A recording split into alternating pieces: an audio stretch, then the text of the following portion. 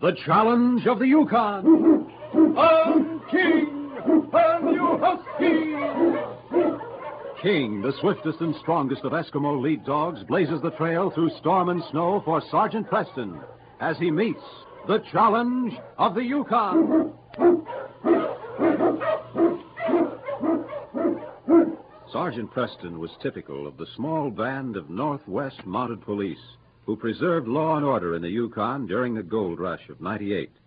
That was the year that brought over 50,000 men swarming into the Klondike region, and the greed for gold led to frequent violence and bloodshed. But in spite of the odds against them, the force preserved a splendid record in maintaining the right. The challenge of the North was answered, and justice ruled triumphant.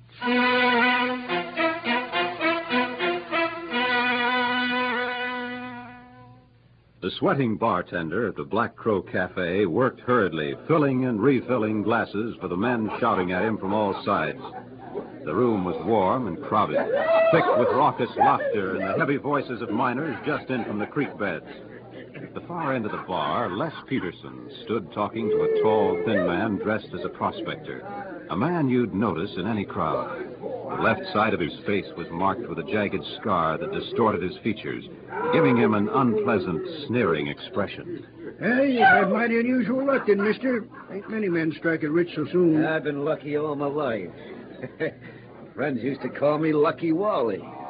Come out to the claim sometime. Yeah, I'll do that. The only time I see a white man to talk to is when I come in here.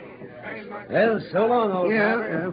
Red, fix me up another one, will you? Well, I thought I'd find you here, Les. Hi there, Sergeant. See, you got King right with you. How are you, boy, huh? Yeah, it's a great dog. You bet he is, Les. Worth twice his weight in gold. Hey, did you see Doc? I'm supposed to meet him here for a game of poker. I was talking to him earlier this evening. He said he'd be here. Well, he's late as usual. He's a funny guy, Sergeant. Oh, Doc? Yeah, I've known him for almost 2 years now. And all I can say about him, he's a sawbones. He sure don't talk much about himself. No, he doesn't. I saw him operate once under almost impossible conditions. Pulled the patient through, too. He's a fine doctor, Les. But then every man's business is his own. As long as he keeps it on the right side of the law. Speak of it. Here he comes now. Hey, Doc, over here. I got a feeling this is my lucky night, Sergeant. Well, that means you think you have a chance of winning back some of that gold that's going into Doc's pocket, I suppose. I don't think it. I know it. Sorry if I kept you waiting, Les. Hello, Sergeant. How are you, Doc? Fine. You always keep me waiting, so don't make it sound unusual. Have a drink. That's what I'm here for. Red. Hey, Red. Well, you have to wave a flag to get his attention tonight. It's crowded, all right. Here you are, Doc. Oh, thanks, Red. What about you, Sergeant? No, nothing for me, thanks. Well, you know the Mounties, Doc. Always on duty. I'm telling you, I don't know how they stand it. Well, being a drinking man, it would be a little hard for you to understand, Les. Les thinks he's going to clean out your pockets tonight, Doc. Yes? Yes, sirree. I feel lucky tonight. Well, come on. Let's get this table over here before someone else spots it. Okay, boy. All right. Wait till I get the deck out. Say, you know, that's funny. What? Me making that crack that I felt like this is my lucky night. Les, your luck never changes. You should know that by this time. No, I'm serious. While I was standing here waiting for Doc, a tall, skinny fellow was next to me. I noticed him because the scar on his left cheek, mean-looking thing, pulled his whole face off balance. On his left? Yeah. Says he's got a claim staked this side of Birch Creek. Yes? Well, we got talking. He was telling me how he got his claim staked. Seemed like he's only been here a short time. I told him he was mighty lucky striking it. He said he'd always been lucky. Said his friends called him Lucky Wally. Maybe I just got luck on the brain. I hope some of his brushes off on me. What did you say his friends called him? Lucky Wally. Why? What's wrong, Doc? You look like you'd seen a ghost. You know him? Oh, know him? Well, you meet lots of people, Les. Where is he staked? This side of Birch Creek. How long ago did you see him? Oh, not so long. Oh, what's wrong, Doc? You're as white as snow. Les, I wonder if you'd mind if we make this game for tomorrow night. Huh? His luck might be changed then. I'm sorry. You'll have to excuse me. Well, hold on. Wait a minute. He can't hear you, Les. How do you like that? We're just sitting here. I'm even cutting the deck, and he gets up and walks out. Well, it don't make sense. I can say anything to make him mad. He's an even-tempered gent. He sure had a funny look in his face when he pushed that chair back. Yes. I wonder. Might as well have another drink, I guess. It's a slim hunch. What? Doc was ready enough for that poker game before you mentioned that man you'd been talking to at the bar. You mean the fella that called himself Lucky Wally? That's right, the man with the scar. Oh, that's what I thought. Doc looked like he'd seen somebody come back from the dead. Like he couldn't believe it. Yet he hoped it was right. Where'd you say that man is staked? Birch Creek, why? I'm going out there. Good night, Les. Come on, King. First Doc, and now you. Hey, Red, give me another drink. We'll have to make good time, King. I've seen the look in Doc's eyes in other men. Men bent on murder.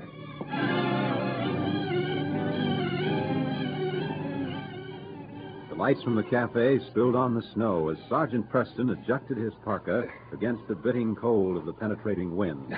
Get the dogs up, King. On, King! On, you huskies!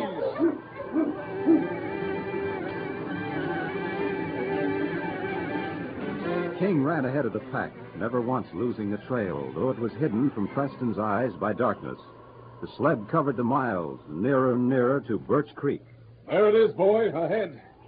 Lights from the cabin. I wonder if we're only in time.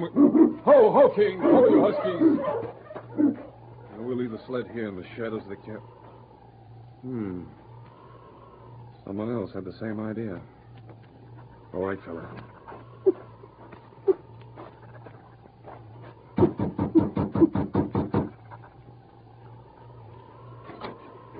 So you finally Oh, Sergeant Preston. How did you... Mind if I come in, Doc? No. Who are you looking for? I found the man I'm looking for. What do you mean? I thought so. A gun, huh?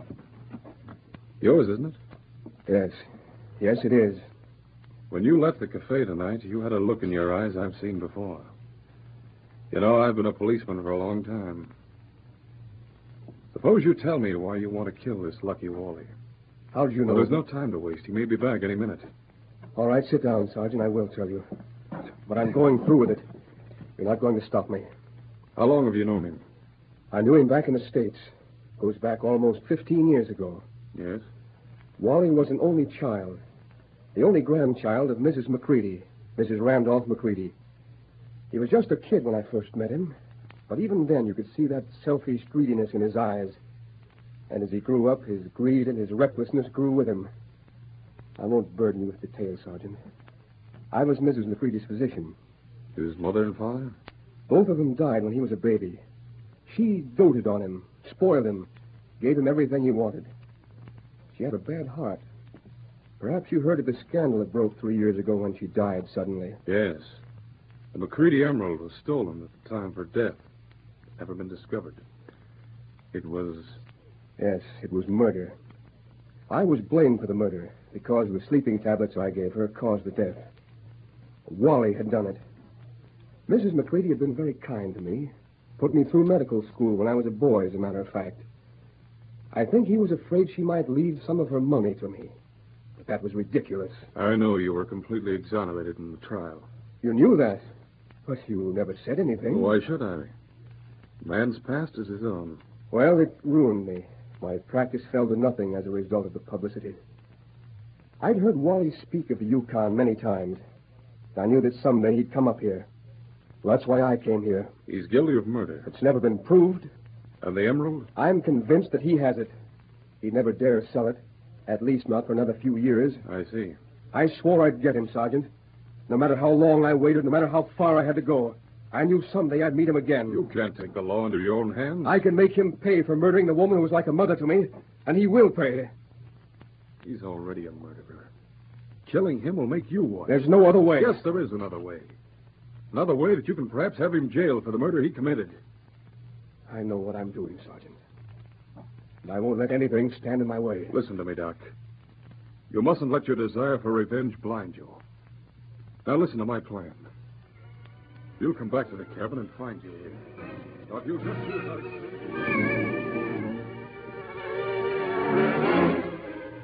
to... The hours dragged on while Doc sat in the lonely cabin waiting for Wally McCready to return. King waited with him, listening.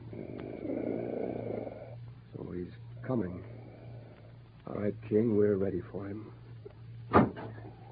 What the... Come on in, Wally, and shut the door. You... How'd you... You look surprised. I made myself at home. Here, sit down and have some tea. It'll warm you up. I am surprised. You're the last person I'd expect to meet up here, McGregor. Why not up here? It's as good as any place else. Especially when you're a ruined man. Oh, you're thinking... Yes, the trial. Of course, you don't remember it. Well, I read about it, all right. They freed you. Never did prove who killed the old lady, did they? They know the man who killed her made off with the emerald. Yeah. That's interesting, Doc. Well, I'll say this much for you. You make a good cup of tea. Glad you like it. What are you up here for? Gold? No. No, I came here because I knew sooner or later you would. Me? That's right. You always wanted to come up here and try that luck of yours. And it's still holding out, too. Oh, I struck a claim that'd knock your eyes out. And it's all mine, every bit of it. It's too bad you didn't have some of my luck, Doc. You could have used it. I'm satisfied. What are you looking at? You? I'm wondering how long it'll be before you start feeling dizzy and sleepy. Before I... That tea you drank, Wally. What's wrong with it? It was a good enough way for your grandmother to die. It ought to be good enough for you. You poisoned me. I've waited a long time for this, and you walked right into it. No, it can't be. Your feet, they'll start to get numb soon. Listen, I drank it. I drank all of it. It'll be painless, just like going to sleep. Only you'll never wake up. You don't deserve to die painlessly. You gotta save me. I tell you, I'll turn the whole claim over to you. You're beginning to feel it, huh? Beginning to get The dizzy? whole claim, every bit of gold in it, it's all yours. There's something that'll save me. I know there is. I remember. I don't want your gold. I am beginning to get dizzy. My head. Now, wait. I'm leaving you, Wally. No, don't go. What do you want? Name your own price. Anything you say. You can save me, can't you? Yes, in my bag out on the sled I have the antidote. Oh, bring it in. Anything you want. I'll sign all of mine over to you. I'll do anything you say. But hurry. There's only one thing I want. Well, what is it? Quick, what is it? The emerald. The emerald, Wally. That's what I want. The emerald? Yes. You took it from the safe. You've kept it with you all these years, haven't you? All right, it's yours. I want it in my hands. But, well, get that stuff before it's too late. You have a few more minutes. Get the emerald. Here. It's in this pouch around my neck. Take it. Oh, I was right. You did it because she suspected you'd been taking money from the safe. Yes. Now you have it. Now get that stuff. You're under arrest. What? You did a great job, Doc. Well, there was nothing to it, Sergeant. He's poisoned me. I tell you, I'll die if he doesn't. You'll die, all right. But it'll be with a rope around your neck and not a pouch containing the McCready emerald. Oh, no, you don't understand. There was nothing in that tea, Wally. What?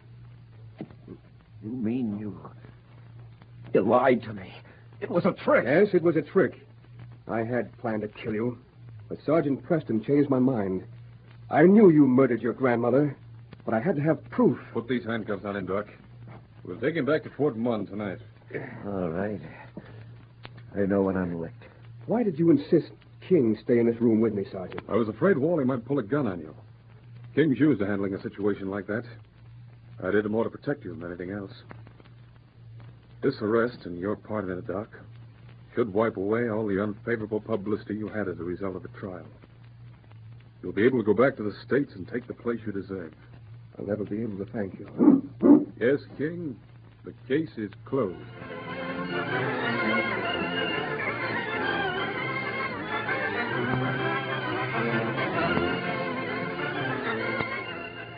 Challenge of the Yukon, a copyrighted feature of the Challenge of the Yukon Incorporated, is brought to you each week at this same time and originates in the studios of WXYZ Detroit. All characters, names, places, and incidents used in this drama are